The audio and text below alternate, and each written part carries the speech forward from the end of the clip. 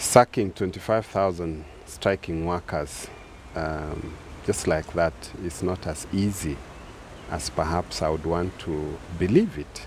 Kenyans are desperate in need of health services. This hospital used to see about 400 to 1,000 patients per day. We have only seen 100 patients at the outpatient. We are not yet admitting patients, although now we have 7 patients in the wards. But these are basically patients that have been abandoned by relatives, so we have to take care of them. We have engaged the services of 3 community health workers, 2 ladies and a gentleman, to take care of them. So we have a bed capacity of 200, but now we are having only 7 patients inside.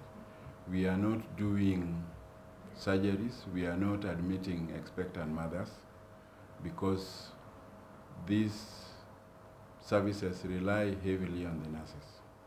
We held our National Executive Council yesterday, and we actually agreed that we take the option of going back to work so that negotiations can be able to go on. But in the middle of doing that, we hear on the news that people are sacked. So the nurses and the other health workers, the message, the question they are asking, how do you go back when you have been sacked?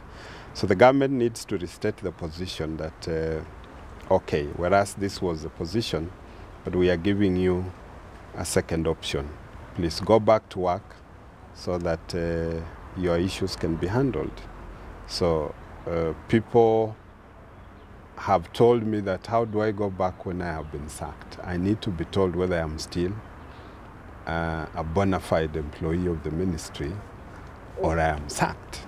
The nurses have received sacking letters as from 12 noon today. My concern here really is the concerns of the helpless patients.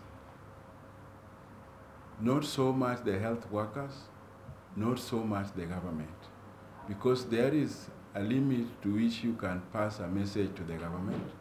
And a solution must be found, and therefore dialogue need to be given an opportunity.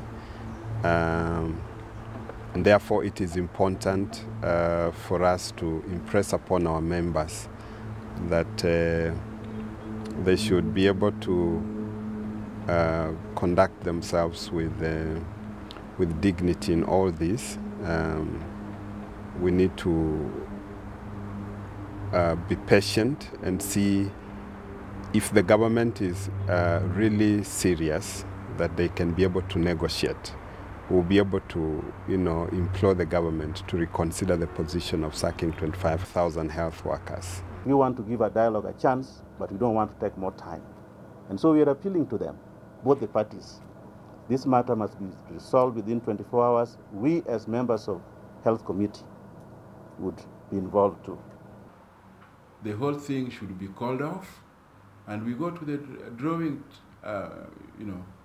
board and start negotiations and address the issues. There is a limit to which you can subject Kenyans to suffering.